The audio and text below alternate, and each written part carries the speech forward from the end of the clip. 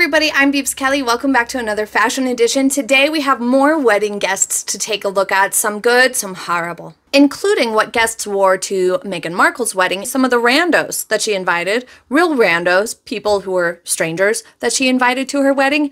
We're going to take a look at what they wore. We're also going to take a look at just a couple of looks from the Jordanian royal wedding guest list and Pippa's wedding. If you guys like these videos, be sure to let me know in the comments and by clicking the like button, and I will do Catherine, Princess of Wales's wedding and maybe a few other guests from these weddings, dive in a little bit deeper. If you guys like them, you have to let me know.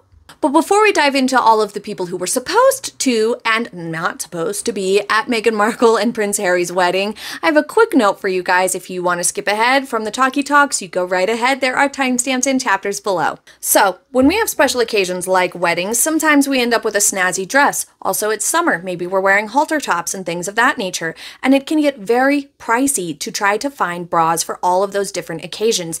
And it's difficult to get a good fit on a strapless bra or a halter bra or a solution bra, as they are sometimes called. I have a bra video I will link somewhere going over the best types of bras for you, and I firmly believe that you should stick with the basics to be sure that you get a good bra that helps your back and helps your body and your silhouette overall first and foremost. But a great and inexpensive way to be able to wear those special occasion outfits and dresses or halter tops or strapless outfit is to buy one of these kits that is boob tape. I was sent this kit by a company called VBY. It's not sponsored or anything like that, but they just sent me this kit to try out and share with you guys, and it works really great. You get these little nipple covers, and then you get tape in 2 different colors, and you can use these to create a bra no matter what sort of strapless, halter, silhouette dress or top you have. So instead of needing to get several different types of bras for these special occasion dresses and tops, you can just buy one of these kits and create with the tape the sort of bra that you need. It includes an instruction kit with lots of great graphics to show you exactly how to use it and what sort of shape you should put your boob tape in. There is a link in the description if you would like to save on an order from this company if you choose to shop there. Let's start with Princesses Beatrice and Eugenie as guests at Meghan Markle and Prince Harry's wedding. A very embellished dress. I have mixed feelings about it. I like the silhouette. I want to like it. The waistline is great. I don't mind the sleeves or, you know, the actual base design of the dress. It's just these little poof balls remind me too much of like a craft project. So it's bothering me a little bit, or like a bathroom rug maybe. I just don't care for the decorative aspect of this dress and the approach that they took with those little balls. Otherwise, I like it in general, and the color is very pretty. Eugenie, I actually really like this one on her. It could have been a little bit more flattering for her figure. It could have tucked in a little bit better at the waist because the pocket placement isn't necessarily the best for her, but it shows off her lovely toned legs, and I think overall the look was a win. It's just not perfect. Sophie has one of the most amazing things I think she has ever worn. It's so interesting and different from anything she's ever worn before that I have seen.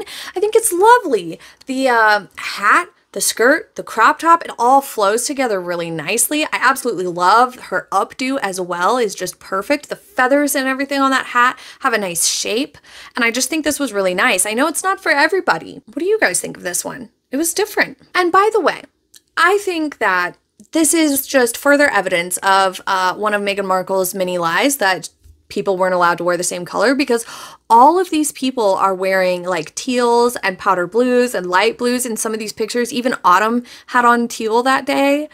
And so, you know, they do coordinate. And I think that lately they've been coordinating colors a lot more to just show everybody that no, we don't mind if we match colors, and no, we don't mind if we have engagements on the same day. Put those rumors to rest. Anyway, I do think Sophie's skirt could have been a tad bit shorter, but in general, I really like it. Okay, Camilla looks absolutely perfect. This is a wonderful color for her. The hat is nice and fluffy looking. I thought it was a great look. perfect length, fabulous. Catherine, Princess of Wales, also looking perfect. This was a perfect choice for her. She had recently had Prince Louis, so it allowed just the silhouette of the dress, the skirt part of the dress, to just flow over her figure so that as she was going through all of those body changes after having a baby, she didn't have to worry about last-minute fittings as much as she would have with a different sort of a dress. So it was a really smart, strategic choice as well. And I love her hat. Those flowers are just beautiful. Little Charlotte there looking so precious. I also thought that Doria looked quite nice. This pale green with the florals along the bottom was a good choice for her. I like Pippa's dress okay, but it's not my favorite. The shoulders are just a tad too wide, so it's almost maybe a half size too big. Maybe it just needed to be pulled in just a tad. Or sometimes when you're having a dress tailored, there's only so far they can pull it in before it will create gaping or something of that nature in a different place. So perhaps it was the best they could do. But what I really is throwing me off about this is it had this sort of hidden panels along the pleating of the skirt that break up the floral pattern with a sort of nude tan color on the inside of those folds. And I just don't particularly care for that. But the color overall is nice and the hat matches lovely. It's just not my favorite approach to a skirt. Anne's dress here, I'm not a huge fan of. It resembles a dressing gown a little bit for me. The colors were a little bit heavy in my opinion. I think this was a springtime wedding, so perhaps it wasn't the best option, but it did have a sort of iridescent effect to it, so perhaps it was a bit better in person. It's just maybe a bit wintry. Victoria and David looked absolutely dashing as always. I absolutely loved her look. Tom Hardy and his wife looked great too, although her dress also looks a little bit autumnal in its vibe or wintry, but I do love the silhouette, the puffed sleeves and the ruffling along the bottom creates a really great balance and sort of balances out that pattern a little bit, gives it somewhere to go up to that hat there. It looks really nice. On to Priyanka Chopra. I think it looks a little bit wrinkly, this sort of blazer skirt dress situation. It's almost an unprofessional looking finish. I think it would have been very interesting if the fabric was not creating bunching and wrinkling. It could have been really cool because it's very interesting the way that it's cut across the top. I do think it maybe would have made a better fashion shoot look or like magazine cover than a wedding guest outfit, but you know, this is your chance sometimes to wear something absolutely fabulous, so I don't blame her for it. She did wear something to the reception that was absolutely stunning. It was this glittery Dior gown that just did her all the favors in the world and looked so stunning. Absolutely love it. She might get her own fashion edition too sometime coming up because she has some really great fashion sense as well. And then look here, these ladies all look really lovely, actually. I absolutely love the polka dot dress. It reminds me of something Princess Catherine owns as well. So the lack of actual friends and family present at this wedding was just strange. I have to say it. I understand in some situations people don't have huge groups of friends or they don't stay in touch with all their past coworkers and classmates. Some people are true loners and it doesn't mean anything and it's not nefarious in any way, shape, or form. But this just was a little bit weird because in those situations you just invite less. You don't create some big guest list. What Meghan chose to do was create a huge guest list of celebrities, and it was a bit presumptuous of like leveling up or like now you're gonna want to be friends with me. I'm gonna invite you to the wedding or something. I don't know. It just came off a little bit odd, and I think it was the beginning of people's red flagging. If they didn't already have a red flag going up with Meghan Markle, I think the guest list and the amount of strangers she invited threw people off. What do you guys think about that?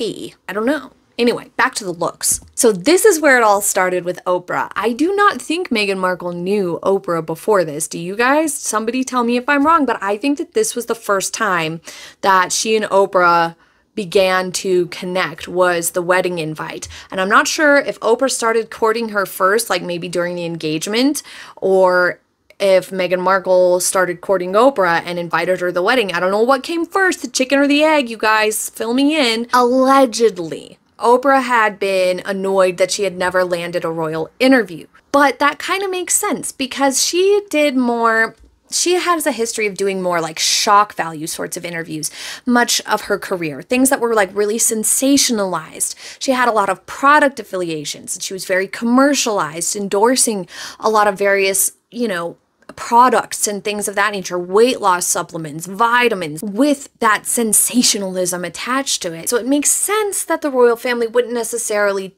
choose somebody of that nature to do interviews and grant access to. They gravitate towards like career journalists and writers and serious reporters. And that's fair in my opinion. They have a real role in the government. You know, the monarchy is a big deal and they have to be careful about who they grant interviews to or give access to. They do. And so I think that it was fair, but I think that, you know, she really wanted to create that line of communication with Meghan Markle as soon as she heard about it, probably. Anyway, back to the looks. I'm sorry, trying to stay focused here. I actually really like Oprah's look this day. I really love the lacy ruffling in the like double skirt effect. I think is really pretty. It's a great choice for her figure, but her hat is a little cowboy hattish. I didn't really like her hat. Carrie Mulligan looked amazing. I absolutely love her dress. I do wish that that black belt was tied in somehow with maybe like a black band along her accessories, like maybe a black part of the purse or something of that nature, or a black hat maybe would have been nice. But the dress is just beautiful and ethereal and lovely.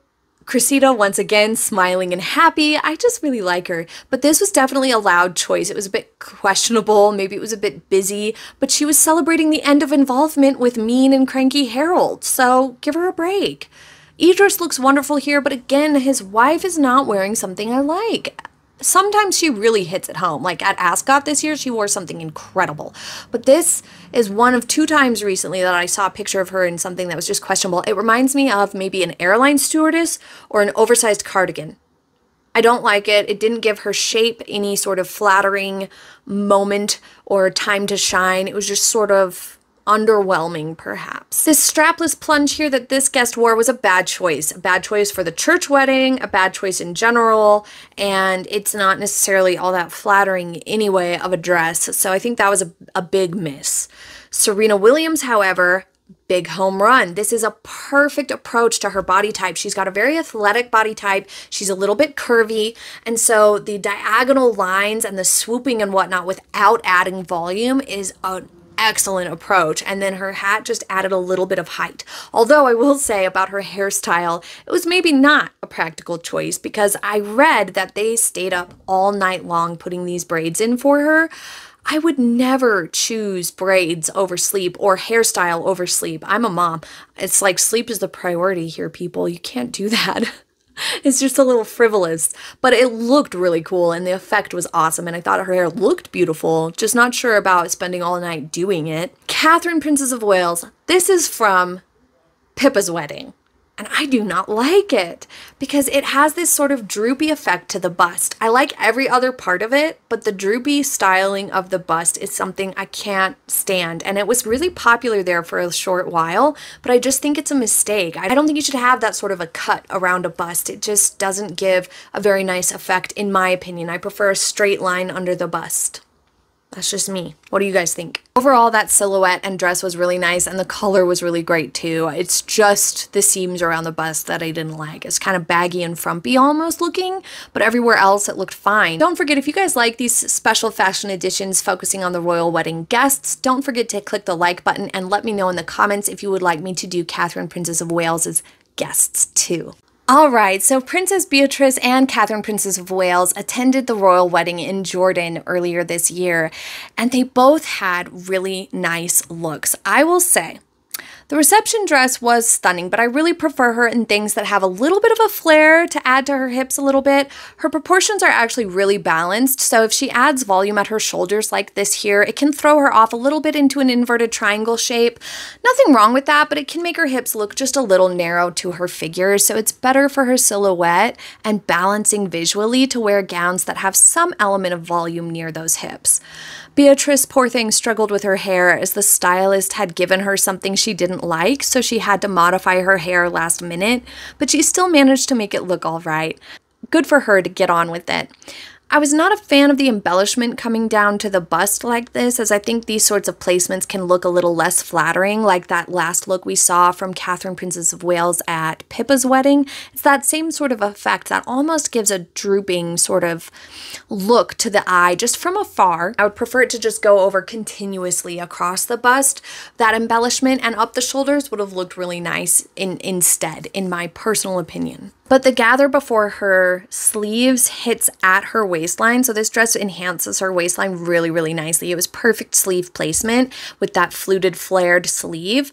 And to the wedding, she wore this gorgeous baby blue dress with a sheer overlay that was full of sparkle and lace and just absolutely gorgeous. The contrasting black belt was great for showing off her waistline, but it may have been just a tad bit big in the shoulders for her. Nothing to complain about though. Also, shocker, Edo stays behind her to let her greet first. What if he had put his hand on her shoulder to casually push first like Meghan Markle did to Harry? This is just how it is, Meghan. You let the real royal go first. The dress that Kate wore to the wedding was also beautiful. It had that similar ethereal, flowy vibe that Beatrice chose also. This flowy skirt and billowy sleeves, just so lovely. The color was a great choice as those blushy tones are muted. For somebody who's such a showstopper like Catherine, to choose something that's a muted color is like a really nice, kind approach and really great etiquette actually. It's so polite.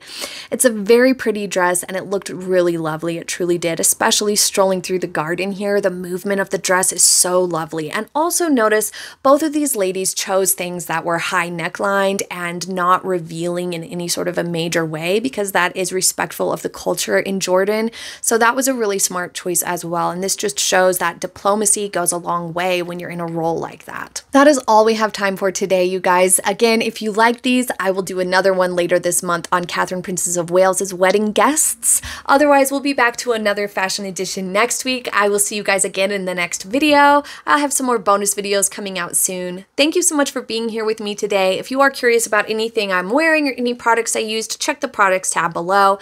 Please don't forget to subscribe, click the like button, and share this video with anybody you think would enjoy it. It helps out this channel so much, and I appreciate it more than you know. Thank you for being here with me. I hope that you have a happy day today, and I will see you next time. Bye!